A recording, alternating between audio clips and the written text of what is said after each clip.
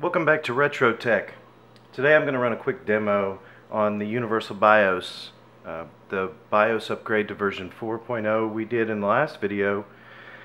Today I wanted to show you how it worked. On my MVS, which is this 4-slot MVS that you see, I've got it just turned on and running normally. So just to show you some of the features, the first thing I can do is pull up the in-game menu. Now I did that by pressing A, B, C, and Start at the same time. And you can see I've got a database here. It gives me cheats, which are different for each game, but a nice cheat menu. And then C to go back. Debug dip settings, which I've not used, but if you have some reason you need to do that, or patch your memory, those two options are available for the game. And then you've got the bottom, which allows you to do a couple things. First, you can do a soft reboot.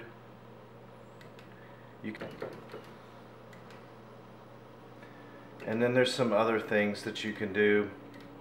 But the most important thing on here, it lets you get into some of the menus things.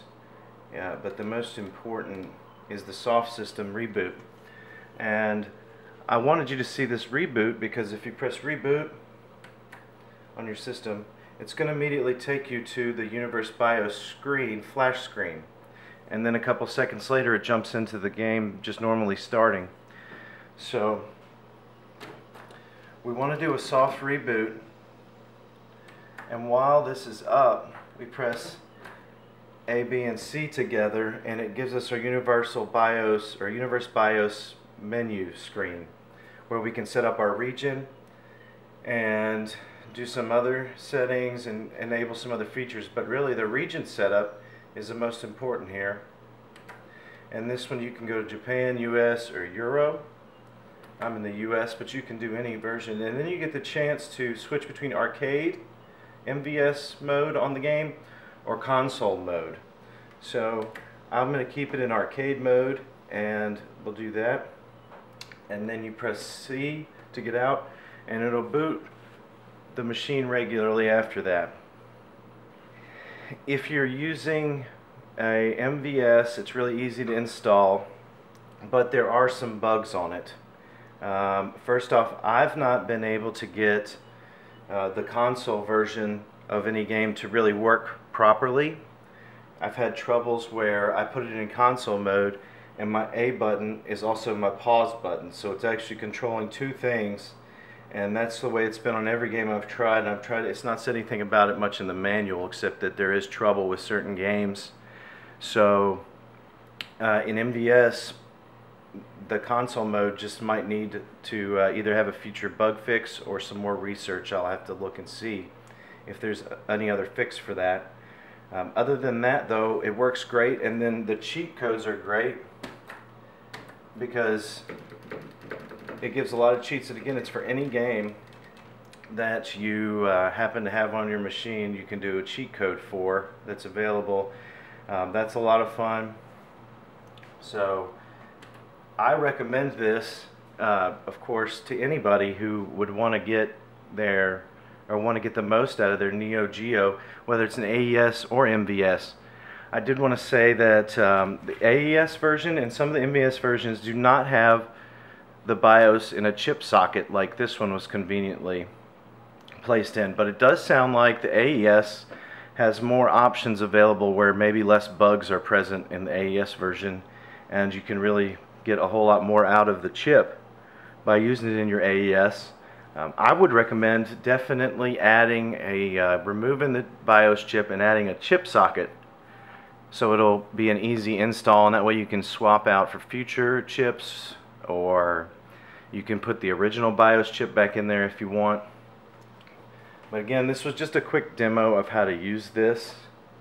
Let me show you, if you want to stay around and see what the error is, I can put that on this machine, and let's just go ahead and see. So I'm going to go to a soft reboot,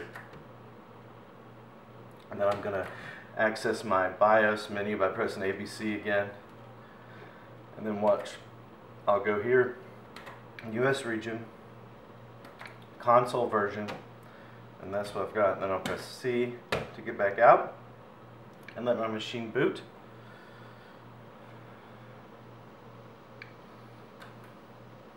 And it really doesn't matter which one of these games I select, they're all going to do the same thing. But you can see I'm in console version now, which doesn't ever give me anything like this.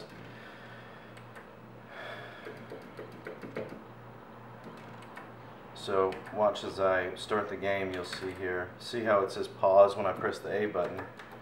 It also says pause when I press the select button. But A also says pauses and does A simultaneously. And that's really the way it is on every game for the MVS, or at least my MVS.